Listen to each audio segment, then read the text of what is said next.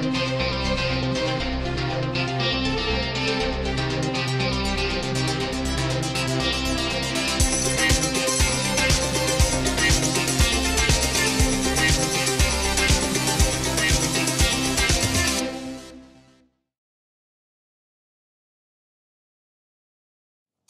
everybody, welcome to Wine World TV, the best wine show anywhere. I'm your host, Mark Fusco. Before we get started, make sure you're smashing that like button and subscribing to the channel. Every like and subscription helps build the channel. Even better, spread the word to your friends about the best wine show anywhere. All right, this is the first video in a series of videos on Swiss cheese and wine. So back in December, I got a random email out of the blue about sampling Gruyère cheese. It touted that real Gruyère cheese must come from Switzerland. Switzerland? So I'll admit, I really didn't know it was a Swiss cheese. I thought it was French. I mean, it's a French word, right? You know, makes sense. And the part of Switzerland it comes from is the French-speaking part of the country. Switzerland has three main languages, French, Italian, and German. These areas correspond to the countries that border Switzerland. In addition to France to the west, Italy to the south, and Germany to the north, you have Liechtenstein and Austria to the east. But wait, isn't there a fourth official language? Yep, Romansh.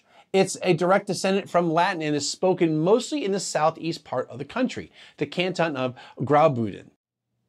When it comes to cheese in general, I'm pretty ignorant of the category. I know it comes from milk from different animals, specifically cows, buffalo, I tend to forget this one, sheep and goats, and it's somehow magically made into cheese.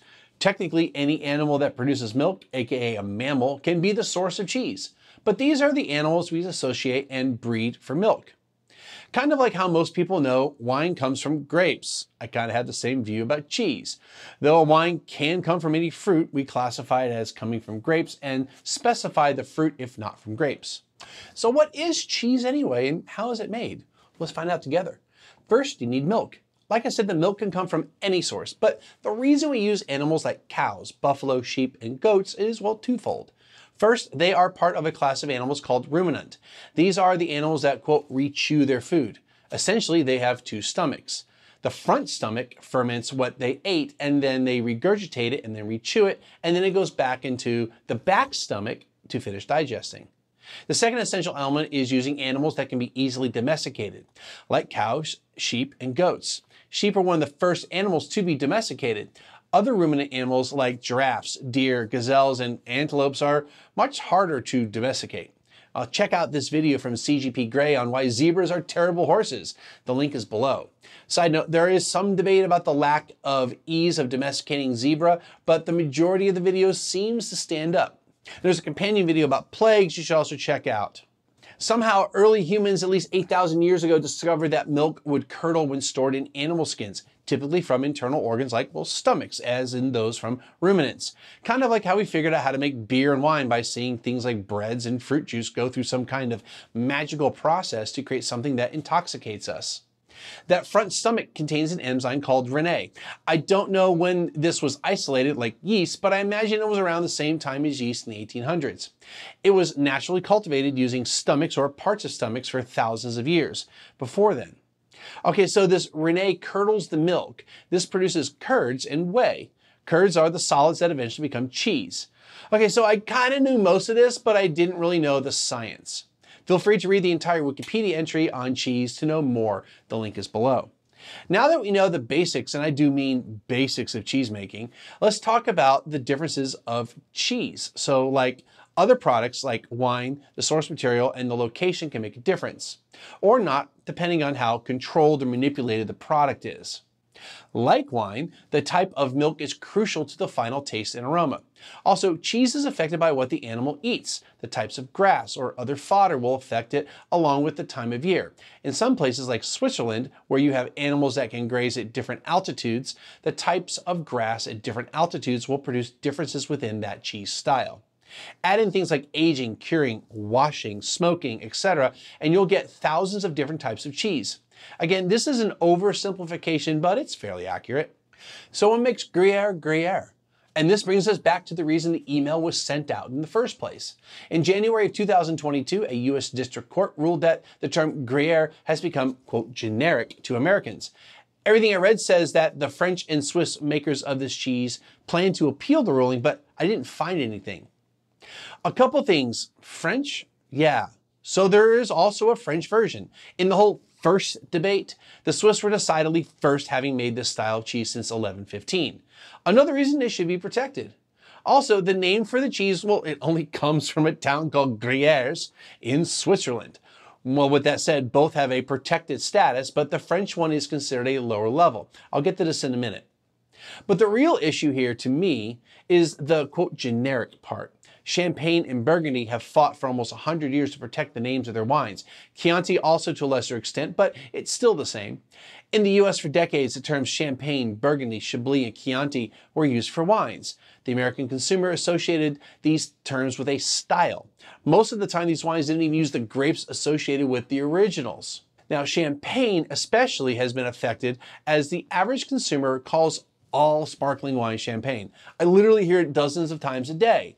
Old school versions of this are also calling a copy a Xerox or a facial tissue a Kleenex. Even so, wineries are not allowed to use these protected names unless they were grandfathered in, and those are very few in number.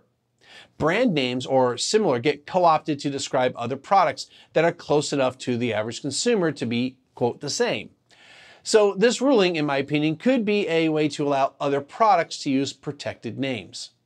So in the EU, wine isn't the only thing with PDOs or Protected Designation of Origin, or PGIs, or Protected Geographical Indication. Cheese, meats, olives, olive oil, beer, bread, spirits, etc. can have them. But even in the EU or Europe, in a broader sense, there have been cases where a local name for a wine or a grape was the same as the original. Those had to be worked out in agreements usually favored who was, quote, first. Same with other products. The French Gruyère is considered a PGI, which is a lower tier protected designation. I'm sure it's because the Swiss version is the OG, you know, the original Gruyère. Oh, okay, I see what you did there. Besides European nations signing international trade agreements to recognize these protected names, most other countries also sign them and follow them, most of the time. But exceptions happen, like in this case. Okay, in Switzerland, there are 12 AOPs, or Appellation d'Origine Protégée, for cheese. They are Berner Alpkäse and Berner Hobelkäse, they're considered together, Bloder Sauerkäse, Emmentaler, Glarner Alpkäse, Le Gruyère, Le Tavaz, Raclette du Valais, Cibrins, Ticino Alpkäse, Tête de Moine, Vacherin Fribourgeois, Vacherin Mont d'Or. So obviously, Gruyère's one of those AOPs. But what makes Gruyère, the Swiss kind, special? It comes down to terroir and tradition, just like wine. Real quick though, know what's missing? Swiss cheese. You know, the holy kind. It's on the list though. It's the Emmentaler AOP. That's another term that may also get used in the EU, but they have to specify that it's not Swiss. That's the same thing for the French Gruyère. They have to say French Gruyère. While Pinot Noir from Burgundy is very much unique, you can make a Pinot Noir wine that is close to it or not. And while people do exist who can tell the difference, people like me or other industry people, and even wine connoisseurs, we can get fooled. But more importantly, the average Joes are more easily fooled, or just don't care as long as they just taste good. I'm on the side of the Gruyère peeps here, by the way. So in Wisconsin, it seems to be the place where most of the American version is made. But Wisconsin's no Switzerland. They're kind of close in latitude, but Wisconsin is a full 2 to 3 degrees farther south in latitude. And they don't have an alpine terroir or climate. Now don't get me wrong, they make some really good cheese as a category, but they're just not going to be able to truly and naturally replicate Switzerland. Now, at least Willamette Valley kind of looks like Burgundy. Okay, not quite, but the soils are different a little bit, and the climate isn't quite the same, but it's close, and they're roughly the same latitude, and there are similarities, enough of them in Willamette for the Pinot to act like a Burgundy, well, at least to most people. Now let's break down the process of making Gruyère. Well, first comes the milk. The cows need to come from the Gruyère AOP. This geographical region consists of the cantons, kind of like the equivalent to a state of Fribourg, where the actual town of Gruyères is, Vaud, Neuchâtel, and Jura, and several communes of Bern in the west and northwest of the commune of Bern, or I'm sorry, of the canton of Bern. Now, while much of this area looks flat. It's still at an altitude of about 2,000 feet or higher, plus the actual mountains that go as high as 6,000 feet or so.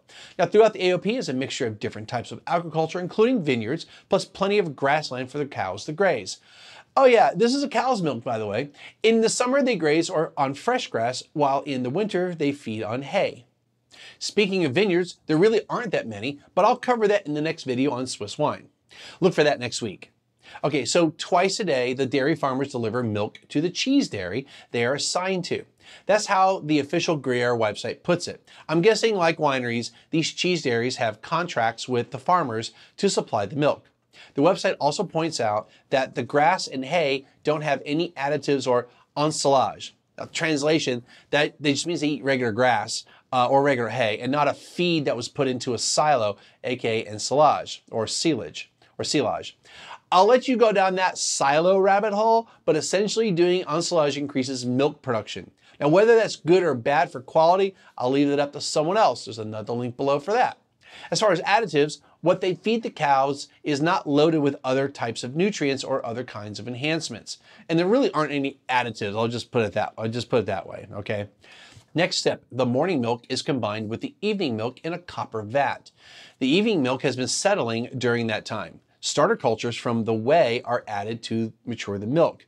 No different than having your own starter cultures for other products that you're probably producing in-house. The rennet is then added from pieces of stomach to get the milk to curdle. This takes about 30 to 40 minutes. This curd mass is then cut into granules by what is called a cheese harp, or a tranche caillé in French. After this, the contents are heated to about 135 degrees Fahrenheit or 57 degrees Celsius for about 40 to 45 minutes. Up until this point, no heat has been used. For the record, this is not pasteurization. That's at a much higher temperature, but for a very short amount of time and then quickly chilled. At no point is the milk pasteurized, nor is it allowed in the regulations. Raw milk is a requirement for this cheese. During this heating process, the granules are about the size of a wheat grain. The cheesemaker will then grab handfuls of granules and knead them into a mass to check the texture.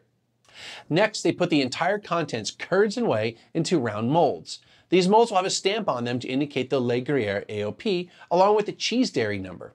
The whey eventually runs out and is collected in a basin to be reused later. After that, they stamp the curd mass with a casein marker that also has the cheese dairy number and the number of the wheel itself. Casein is a natural protein from milk, so it's not considered an additive. It's also used for fining wines. The wheel is then pressed for about 20 hours.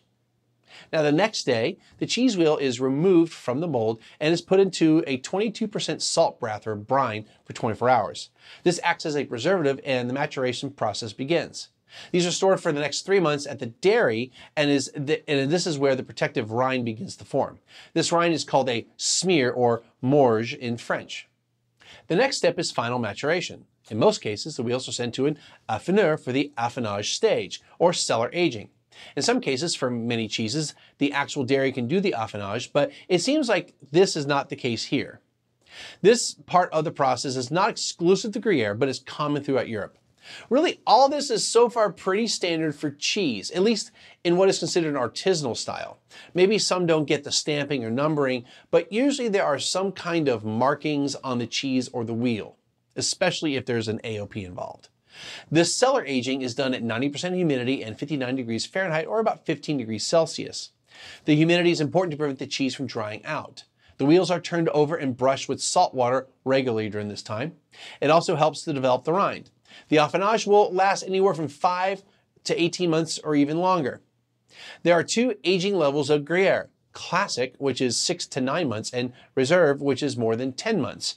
And you won't really see the word Classic on there, it's just Le Gruyère. The regular AOP, or quote Classic, should have a soft and refined taste that is a combination of sweet, savory, and a little salty. The Reserve should be full-bodied, fruity, intensely flavored. There's also a subcategory called Gruyère d'Alpage AOP. This is cheese made from May until the beginning of October. There are about 50 dairy farms with mountain pastures that are the source of the milk. The cheese is made on site, and then the affineur immediately takes the cheese for aging. I've linked to the English version of the AOP regulations for you to check out, but here are some additional highlights. Now, the aging number is only from the cellaring. It's a given that there were 3 months of aging at the cheese dairy. Wheel size and weight are regulated. Hole size, texture, and taste are regulated. fat, water, and salt content must meet certain criteria. 70% of the cattle's forage must come from the farm. The diet is regulated based on summer or winter, and only certain foods are allowed other than grass or hay. There are no growth hormones, additives, or preservatives other than salt allowed. Milk is used within 18 hours after milking the cow. Max distance of the milk source to cheese dairy is 20 kilometers or about 12.4 miles. All milk is traceable. Each step in the process is defined and regulated. The product is appraised actually 3 times to ensure it meets the required standards. Here's some other info. There are more than 1,800 approved milk producers. Each farm has about 30 to 50 cows, more than 150 approved cheese dairies, and only 11 approved affineurs. All right, I don't have any stats or pricing per se for these cheeses. I was not given a producer name, dairy, or affineur. It appears though that the affineur is who would be, that name would be on the label. Now let's get into the cheese. All right, so super excited about this. So I got these cheeses. Today is the 19th of February. Oh yeah, by the way, if continuity error, if you've been watching the episodes so far, you'll see, you'll notice that, well, one, I have more hair, and I don't have a Van Dyke. That's what this is officially called. I'm recording this series of episodes after I recorded all the wine episodes a few weeks ago. So when we get finished with this series, you're going to see me back again with no facial hair and more head of hair. Anyway, it was time to get a haircut. I was being lazy. It was super long and annoying me. And when I recorded all those episodes, I was on vacation, so I don't shave. And I had a full beard, and I was like lazy, and I just cut it to this. This will probably go away at some point. All right, so like I said, there's 2 different types of cheeses. There's classic, and then there's reserve. Now, had thrown out all the wrappers and all this stuff. So the wrappers might have said the affineur on there, but the information I have, the paper I had did not have any of that type of stuff. But, so I'm going to try to put this up. This is the classic or the regular one. You can tell the rind just has a good color to it. It's just like a brownish orange. It doesn't look like there's any like aging to it. It doesn't look like, I don't know, moldy or dirty. Now this is the reserve. And you can see the rind looks like it's older. So I emailed the person who sent me all this, and I was like, hey, I just want to make sure that I got it right. And she goes, you got it right. All right, so let's, and now I talked about hole size. Now, here's the thing, Gruyère really doesn't have holes, but they can have little cracks. And other cheeses are like that too. All right, so we're gonna try I got the fancy stuff out. We're gonna try the regular one. Tastes so good.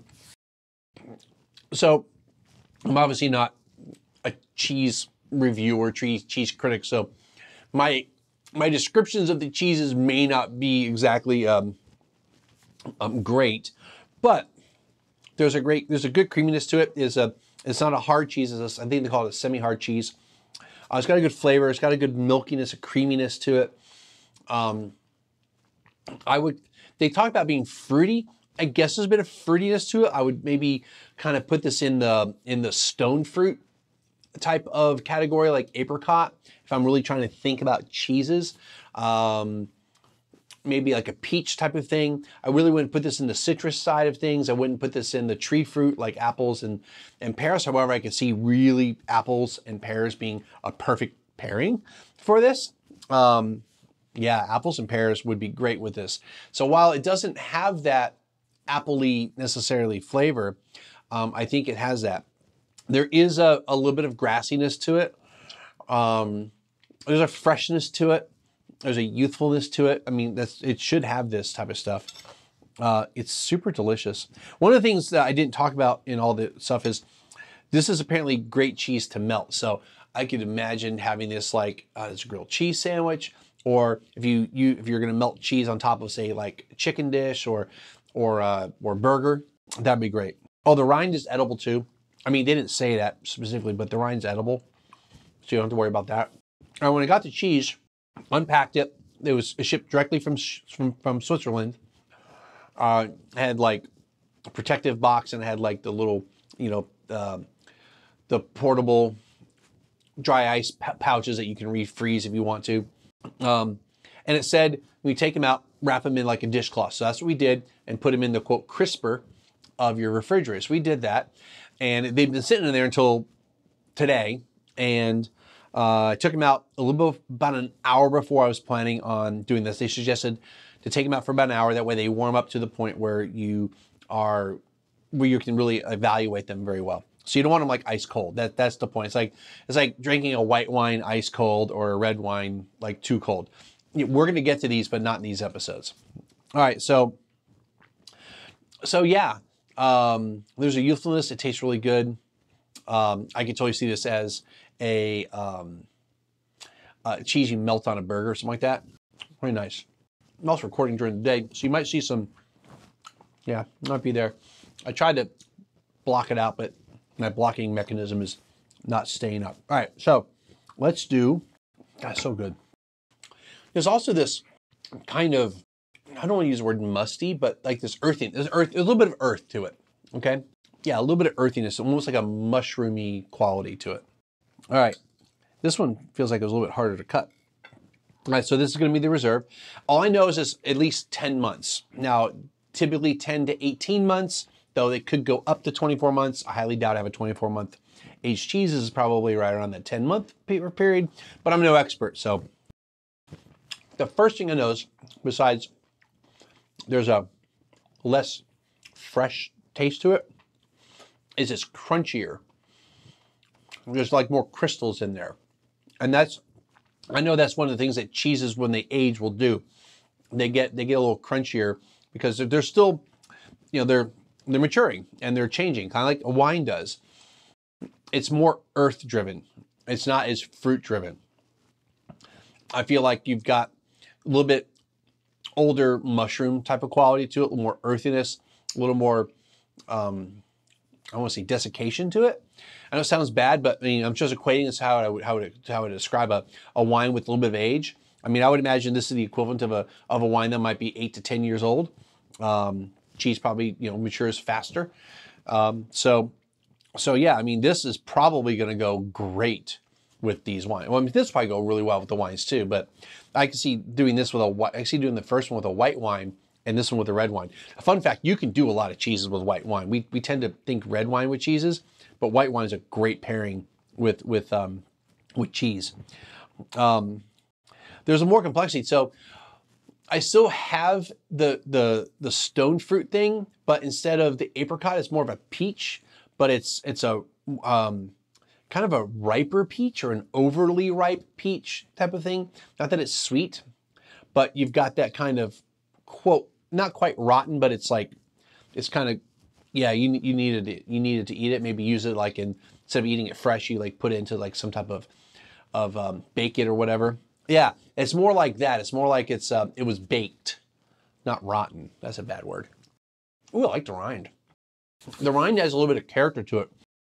It gives you almost a, not quite smokiness, but this kind of, I don't know how to describe it, but just more complexity to it. It's dusty. There's a more dustiness to it. Let's have the rind of this other one here. And then we're gonna wrap this up. So the rind on the classic or the regular one is really aromatic. It's fresher. Yeah, these cheeses are great. So I have to thank, I think it was Jessie. I think it was, yeah, Jessie. Jessie, thank you so much. If it wasn't Jessie, I'll put her name on the lower third, but almost positive it was Jessie. So Jessie, I want to thank you for reaching out to me about doing some cheese. I've had Gruyère in the past, but you know, it's been a while. It's great to revisit this. I'm excited to try these with these wines, both from Switzerland, and just enjoy them just in general. Like I said, I'm on the side of the Gruyère people. This is something that's unique, at least this version, to Switzerland. I guess the French have their own version, and they have these actual protected names. I get it. Swiss cheese has become a generic term. You know, cheddar is a generic term. I get that people kind of associate Gouda as generic. and Gruyère. To me, Gouda is more generic term than Gruyère. I mean, to me, Gruyère is Gruyère. Like it should come from, well, I thought France, but now I know Switzerland. Not that there's an American Gruyère or Gruyères from other countries, because there are. But yeah, this is the OG. And if you see it, you should get it. All right. So that's going to do it for this episode. Now, if you enjoy what I'm doing here, make sure you hit the like button and subscribe, and tell your friends. And we'll see you next time with some cheese. Actually, next time will be a deep dive into Swiss wine. So you'll put your thinking caps on. This is going to be like really deep, deep, deep. But after that, we're going to compare some wines. Later. What was that? Later.